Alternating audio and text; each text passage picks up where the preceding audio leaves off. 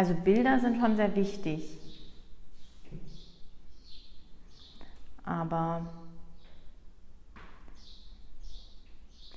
es gibt eigentlich keinen großen Anspruch, finde ich, was Bilder angeht, außer vielleicht jetzt unter der professionellen Szene, aber was den Otto-Normalverbraucher angeht. Also es gibt halt, also Sie sehen, glaube ich, einfach so viele Bilder, dieses Werbliche, das Schöne, und alles, was davon abweicht, ist unverständlich oder erstmal abzulehnen, nicht schön.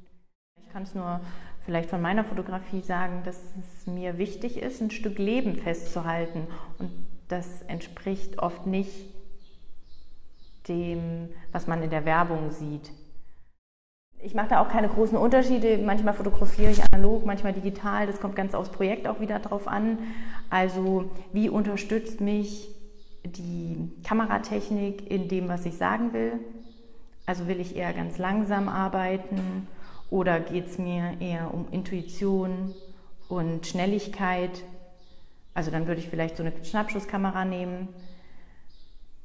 Wieder Depressionsprojekt, da war es mir wichtig, dass ich mich auf eine Ebene auch mit den Betroffenen stelle, wo es nicht um Perfektion zum Beispiel geht, also das qualitativ beste Bild herzustellen, was keinerlei Rauschen hat, sondern bei der Depression, die ist nicht schön, sie ist kein perfektes Leben, die ist auch sehr rau und hart.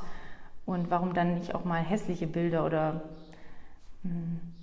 qualitativ nicht so hochwertige Bilder machen? Und da war es mir auch wichtig, ein gewisses Maß an Kontrolle abzugeben. Also ich hatte so eine kleine Snapshot-Kamera, die zum Teil auch solche Auslöseverzögerungen hat. Und bei der Depression weiß man ja auch nicht, was als nächstes kommt. Also wirklich sowas auch in den fotografischen Prozess mit einzubeziehen, solchen Kontrollverlust.